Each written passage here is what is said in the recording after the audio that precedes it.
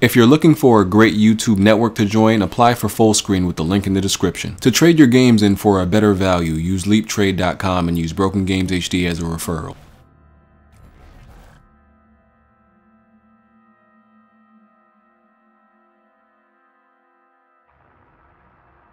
Alright, what's going on everybody? So usually I don't put commentary over these introductory gameplay videos, but I will on this one. So if you watched my video yesterday, you might have heard me mention that I completely forgot that Evolve's release date was today, February 10th. I, for some reason, still thought it was coming out in March or something like that.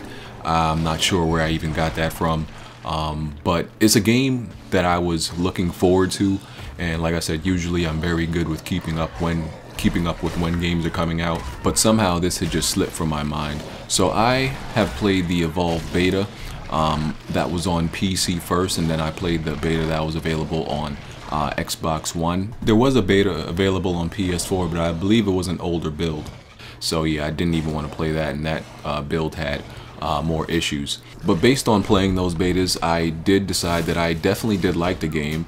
I did find it fun. Some people don't like the concept of the game, so certain people are going to be torn on it. It's not exactly going to be everybody's forte. It's going to be one of those games where somebody asks you, is this game good? Should I buy it? And honestly, it's one of those games you can't tell somebody if it's good or not, because the game is good, but it's not something that everybody is gonna find fun. You know, not everybody is gonna be into the gameplay of it. I would say if you're a Left 4 Dead fan, this game obviously has those core gameplay elements.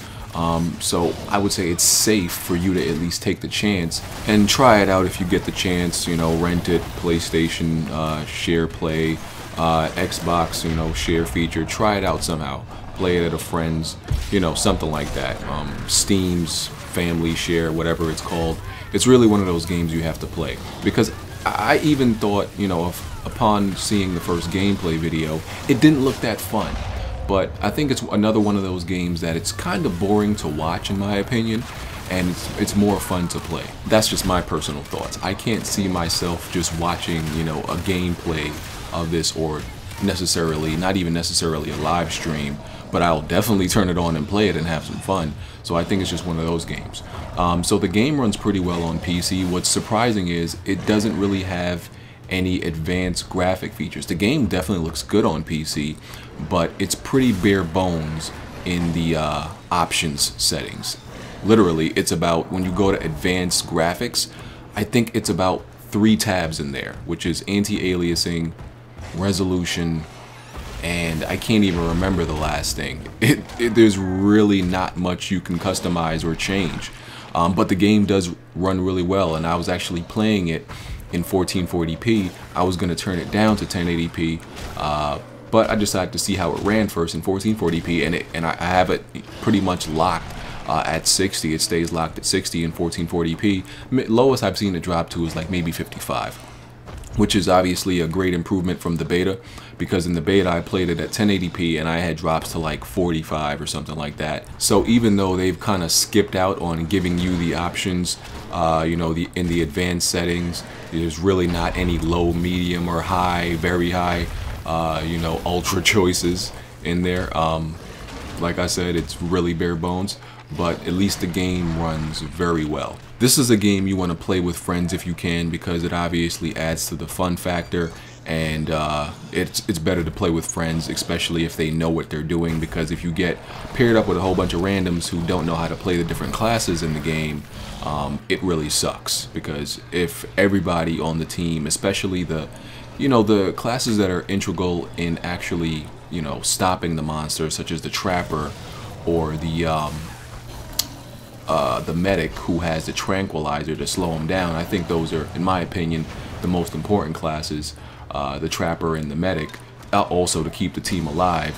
The assault and the support is just to cause damage, but you can't cause damage unless you trap the monster and you keep your teammates alive, and you know, you slow the monster down. So those are the most important classes, which is why after I got ate enough wildlife to evolve and they trapped me, I went after the medic first. When I play as the monster, I go after the medic first, because obviously if you go after the medic, now the team can't heal themselves. After I go after the medic, I go after the trapper, because, well, I usually go after the trapper. After the medic, I will pretty much go for anybody, you know, that's really closest, because, like I said, medic is most important. I believe if you take down the trapper, the dome also falls, which could allow you to escape and get some more armor if you need to. But, you know, I was able to take these guys down pretty fast after evolving.